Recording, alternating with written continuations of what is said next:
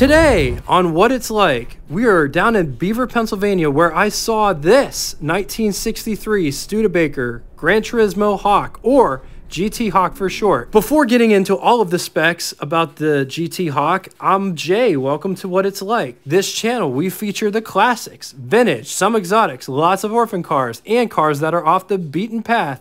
This channel is so much more than walking around a car with music. We dive in deep, give specs and perceptions other channels simply don't show. If that sounds of interest to you, subscribe. Hit the bell icon next to it to never miss a video. If you would like to get in touch with me, shoot me a comment in the comment section below. I read every single comment posted, and I'm not saying that for self-promotion. I'm just saying that there are some channels out there that's like you're talking to a wall. This channel is not like that. You will get a response. The other way is we recently made a Facebook group that correlates with this YouTube channel. There is no obligation to join, just simply saying that it's a thing, and if you want to check it out, the link is in the description. Before getting into the Hawk, let's talk about the 1963 Studebaker lineup. The lineup consisted of Lark, which was broke down as Lark Daytona, Cruiser, Lark Wagonaire, Avante, which for those that don't know what the Avante was, it was the fastest car in the world in 1963. It was designed by Raymond Loewy, was constructed of fiberglass, and for all intents and purposes, it was Studebaker's swan song. Let's talk 1963 Gran Turismo Hawk. Actually, let's go back to 1962. The Hawk was given a totally new redesign by Brooks Stevens. Stevens went with a more European-inspired look. To me, I see a lot of Mercedes-Benz influences in this design.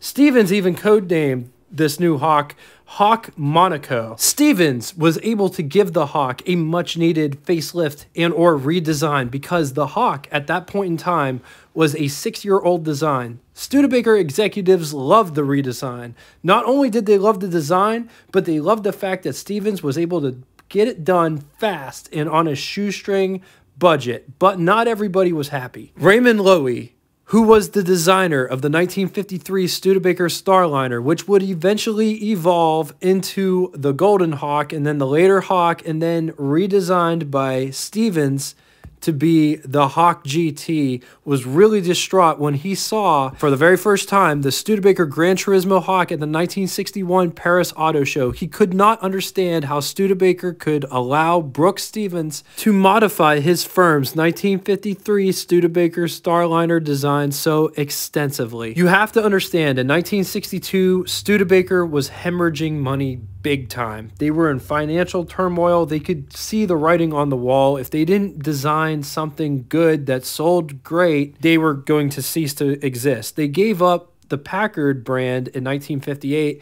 For those that don't know, Packard actually bought Studebaker in the early 50s so they could survive the 50s, but the only reason Packard died was because they didn't know Studebaker's financial turmoil that they were in. They got catfished, for a lack of a better term, and Packard fell on the sword to save Studebaker. The hard pill to swallow was Studebaker was making wagons since before the Civil War, but now pressures were mounting from within to abandon automobile production. Some say Studebaker was slowly dying ever since its brush with bankruptcy in the early 30s, but material production had brought a lot of capital during World War II, and the future looked promising in 1946. The challenges and opportunities were there. The problem was management consistently took the wrong turn at every crossroads. Studebaker made the GT Hawk from 1962 to 1964. Let's talk specs. 204 inches long, 71 inches wide, 54.6 inches tall. It rides a wheelbase of 120.5 inches long, weighs 3,230 pounds. Price, $3,095, which is equivalent to you spending $29,970.02 in the year 2022. What a bargain price. You can't get a car of that quality for that price now. Production, total Studebaker production, this is across all of the lines, 64,555, of which 4,634 GT Hawks were produced.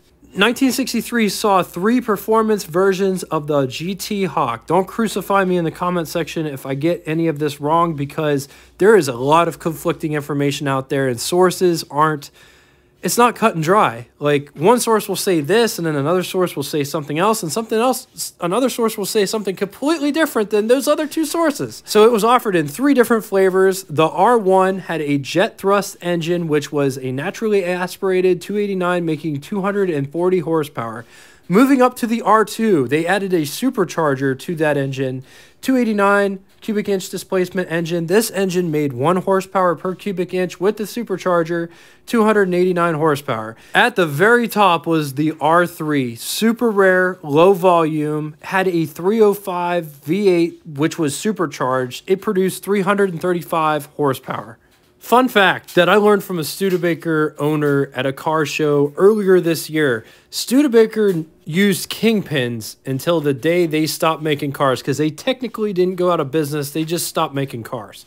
Moving on to engine specs. Now, these are just baseline numbers, and especially for the stroke, compression, and bore, all those numbers might vary. Some source might have rounded it to the next decimal point. But getting back to it, 289 cubic inch displacement V8, 4.7 liters, produced anywhere between 170 and 210 brake horsepower at 4,500 RPM, 305 foot-pounds of torque at 2,800 RPM, with a bore of 3.56 inches and a stroke of 3.62 inches.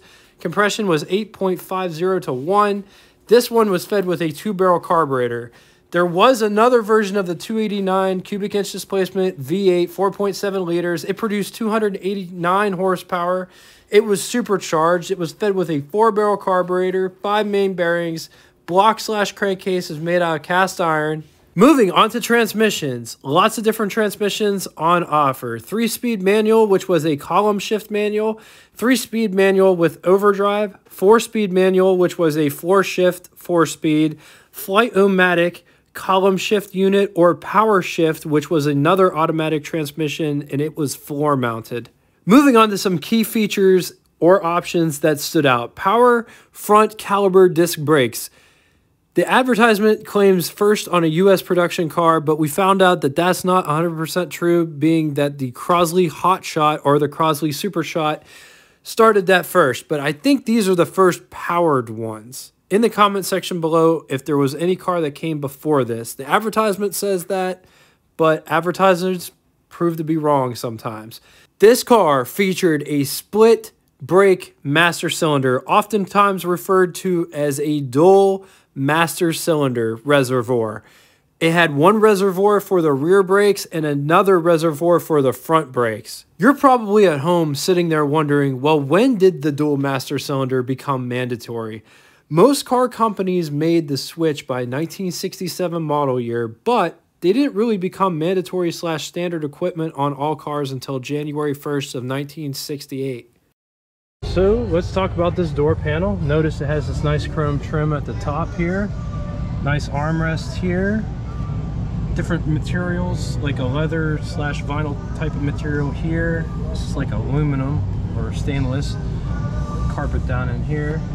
This is the window crank for the big window, and just notice it's all nice and trimmed out. The rear windows go down as well in this car. Just look at how they go down.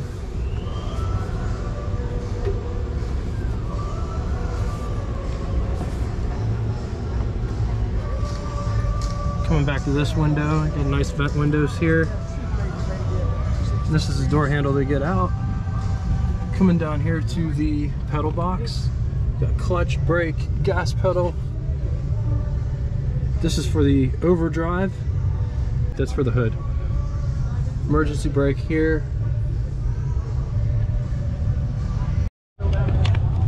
While down inside this pedal box, this lever here, when you pull it up like this, it opens a vent on the outside that allows cold air to come down in here and blow at your feet and make the driving experience more of a pleasant one.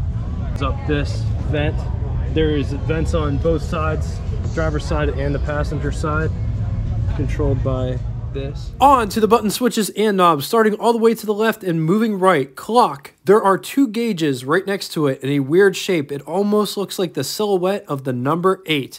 Two gauges. The top gauge is the water temperature gauge. The bottom gauge is the aperture gauge. Moving to the right, speedometer with odometer inside of it.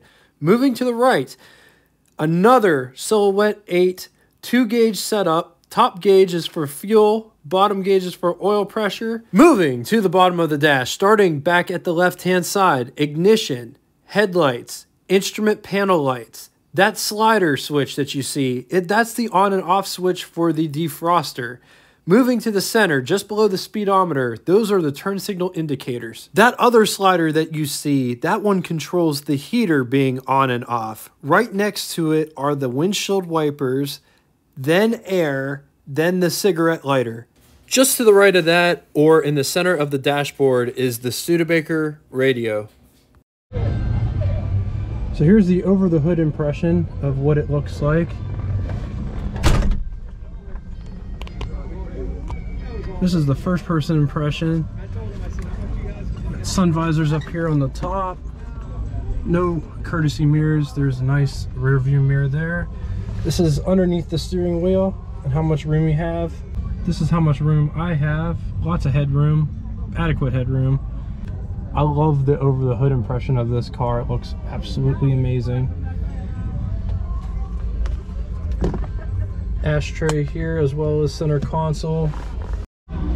All right, moving on to the glove box test. If the camera does not fit in the glove box, does that mean that it's a bad car? No, I just like showing that this huge camera can fit in a seemingly tight or small glove box.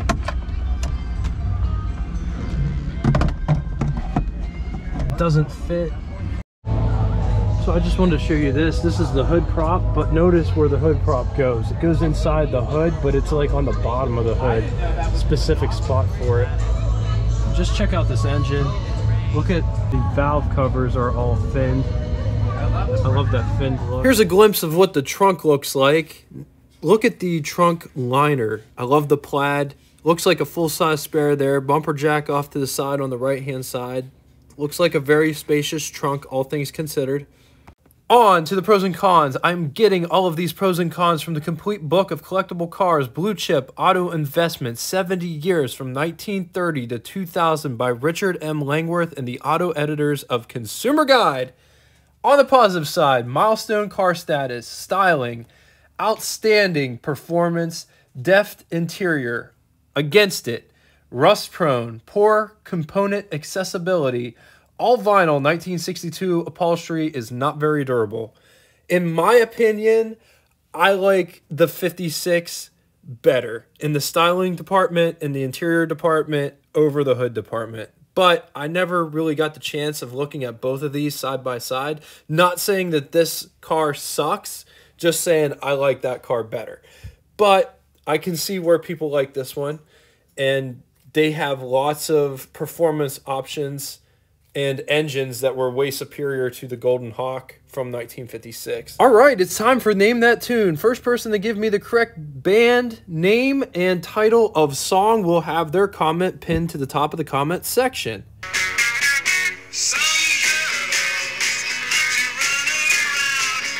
Looking for both the correct name of the band and or group as well as song title. First person to do so will have their comment pinned to the top of the comment section. Thank you all so much for coming out and watching this. As always, if you could please like and share this channel. We're trying to hit 10,000 by September, by the end of September. And until next time, toodaloo!